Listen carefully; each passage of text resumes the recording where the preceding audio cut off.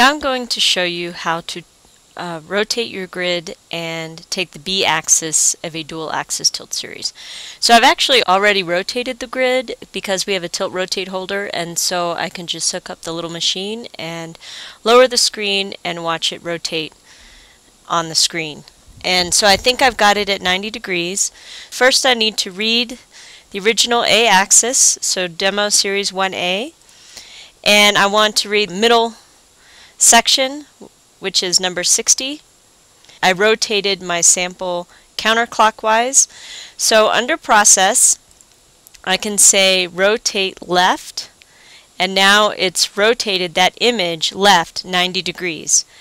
Now what I want to do is look here in the yellow box at the bottom, that's called the image alignment and focus box, and see what my alignment buffer is. And my alignment buffer is N. So now I'm going to go to the blue box, which is the buffer controls box, and toggle up till I find buffer N and copy the current image in A to N. That's my alignment buffer. Now I think I've got my area of interest centered, so I'm just going to take a trial. That's my area of interest. And using the hotkeys on my keyboard, if I press insert, that takes me to my alignment buffer, and home takes me to the A buffer. So you can see I have a pretty good rotation. So I can go A, say align to N, and still I could rotate better. So I'm going to try that now. I've tried rotating it some more, and I took a trial image. I say to align to N, and now I toggle between the two, and that's much closer. It's good enough. Okay. So now that I have gotten myself aligned, I can go ahead and do all the things I would normally do to set up the tilt series. So I can do eccentricity, fine eccentricity, or in my tilt series setup I can tell it to refine eccentricity before I start. I think this is what I'm going to do. The A-axis was with 1 degree increments, so this one I'll keep at 1 degree increments.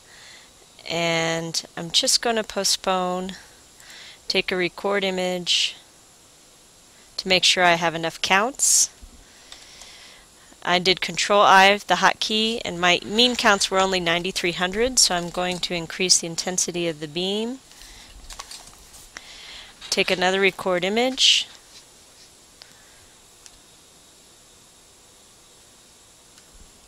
Here my mean counts are very high. So because I have the beam set up with the mean counts at 0 tilt much higher than what I want, I can say keep intensity below current value. And I can say go. And now this will be dose series 1B.st. And I actually notice that I need to save my old log file and open a new one.